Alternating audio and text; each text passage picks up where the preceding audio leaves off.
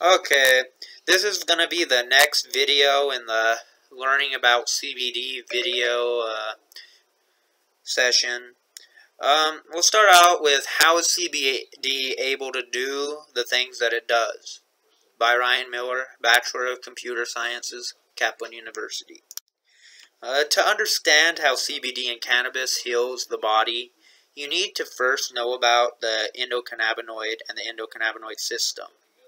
The endocannabinoid system is responsible for regulating balance in our body's immune response, communication between cells, appetite and metabolism, memory, and more. In spite of the integral role that this system takes on, until recently, it remained mostly unknown part of the human's body's function.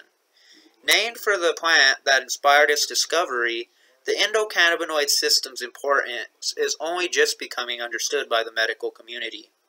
It is through this system that the naturally occurring cannabinoids from the medical marijuana interact with our bodies and triggered its beneficial effects.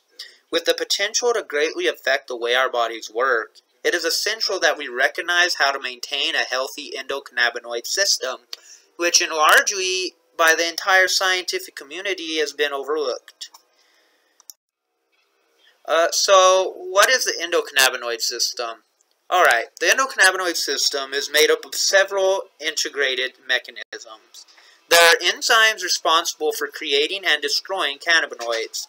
There are receptor sites on cells to receive cannabinoids, and the endocannabinoids themselves, cannabis-like compounds that are naturally produced by the human body. These mechanisms are predominantly responsible for communication within the body to best regulate various biological responses. One of the prime questions being raised in these early studies was whether the body produced its own natural equivalents to previously discovered compounds called phytocannabinoids, like THC and CBD found in the cannabis plant. The answer turned out to be yes, in the form of endocannabinoids. Like the two prominent analogs, THC and CBD, amandamine and 2-AG, with the understanding that humans create our own cannabinoids, the door to deconstructing their purpose was opened. What does the endocannabinoid system do?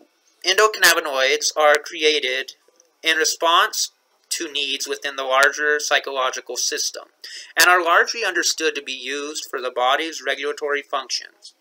Acting backwards on presynaptic cells, they control the volume at which communicating signals are sent. It is in this way the endocannabinoids affect duration and intensity of the wide range of psychological processes under their control.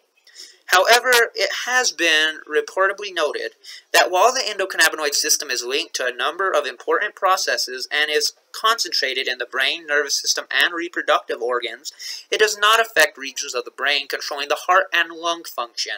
This is one of the main reasons that fatal overdoses of cannabinoids do not occur.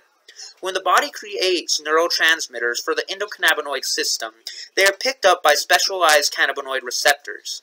These receptors are found in a wide range of psychological regions, such as the immune system, a number of organs, glands, connective tissues, and most significantly out of all, the brain.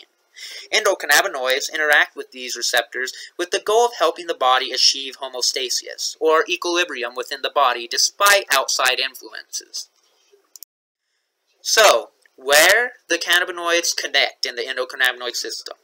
The endocannabinoid system's receptor sites include CB1 and CB2 receptor variants, which respond differently to different cannabinoids. CB1 receptors are most prevalent in central nervous system and are linked to modulating stress and anxiety, increased appetite, decreased nausea, immune system balance, and even inhibitating tumors.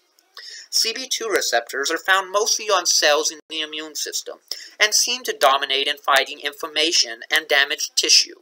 Some cells can even contain both types of receptors, each responsible for a different function.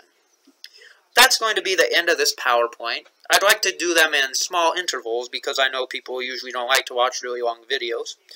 But if you're interested in obtaining CBD products, I would like you to visit our website, and I will put the website in the link below. Thank you very much for taking the time to view this presentation. This is Ryan Miller. Have a great day. Bye.